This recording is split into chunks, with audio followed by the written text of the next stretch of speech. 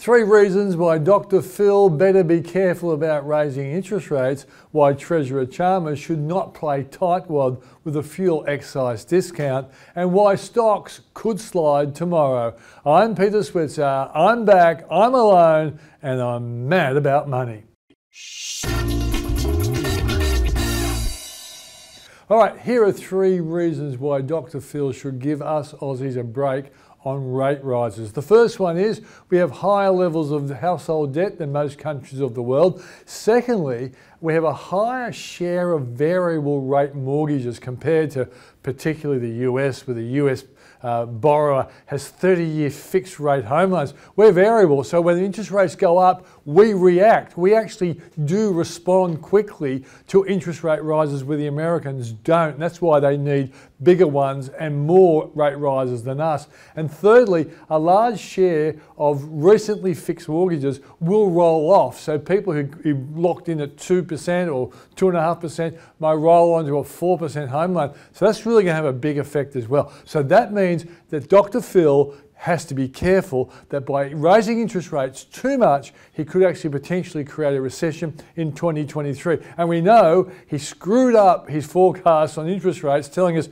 there probably won't be a rate rise until 2024, and he's started raising them in 2022. Phil needs to avoid a recession to maintain a once very good reputation as being a very good economist. Now, the next one, another doctor in the frame is Dr. Jim Chalmers, our new treasurer. He's got a budget coming up on October 25, and he's discovered, well, a $50 billion windfall. So all the people out there who might not have liked ScoMo and didn't vote for him really should not be thinking ScoMo being a hopeless money manager during the pandemic, and the implications on the budget deficit have actually been so good that they've ended up with a $50 billion windfall. The deficit is $50 billion smaller than they were expecting in April 20 during the election campaign. So that's all good for Labor, it's good for Jim Chalmers. And the question is, can he therefore allow the fuel discount, the excise discount,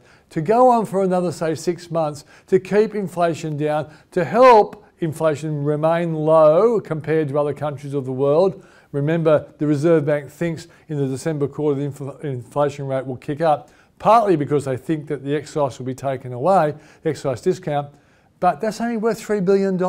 It's a $3 billion cost, and he's all of a sudden discovered $50 billion at the back of the lounge, so he can afford to actually do it. Now, if he did it, it keeps inflation down. It makes it easier for Dr. Phil not to raise interest rates, and therefore hurt lots of people more than he really needs to do. Lower inflation means that we don't need higher interest rates, and that could be good for not only individual households, but also for the economy going forward, particularly with question marks about whether too many rate rises could cause a recession.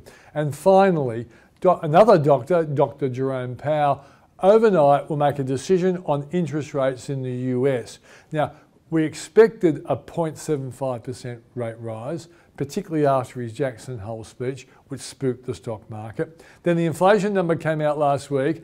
That spooked the stock market, and it had some experts saying, well, maybe Dr. Jerome Powell will go for a 1% rise. If he does, the stock market will really, really hate it. And we'll wake up tomorrow morning to a Wall Street that's really smashed if he goes 1%, and our market will also fall by a large amount. If he goes for 0.75%, then everyone will start reading what commentary comes with the decision, and whether that commentary is saying more 0.75% rate rises are in the pipeline. The market won't like that. But also they'll look at a thing called the dot plot chart, which shows you what the voting members on the interest rate panel in the US, what they're thinking about where interest rates will go. They basically put a dot on where interest rates will be in the future, and that can also spook the stock market or can make them pretty happy.